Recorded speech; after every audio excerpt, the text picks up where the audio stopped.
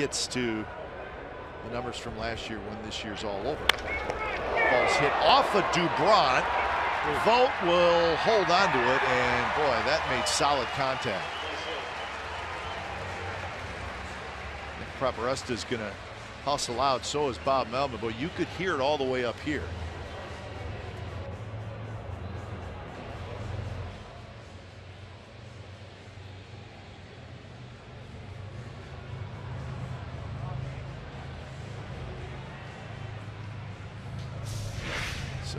Well, with Marte running, this ball probably was going to be hit to shortstop. It got the right foot.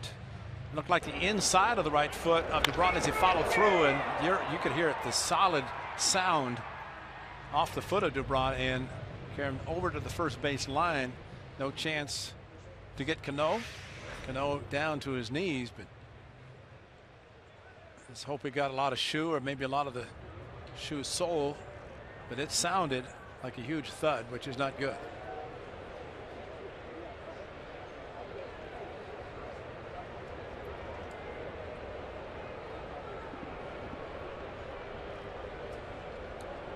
Right foot for Doubront will be the landing foot.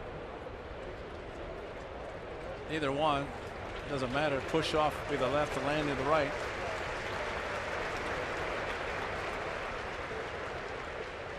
He didn't even know it was a base hit. That's how out of it he was after the ball hit off his foot.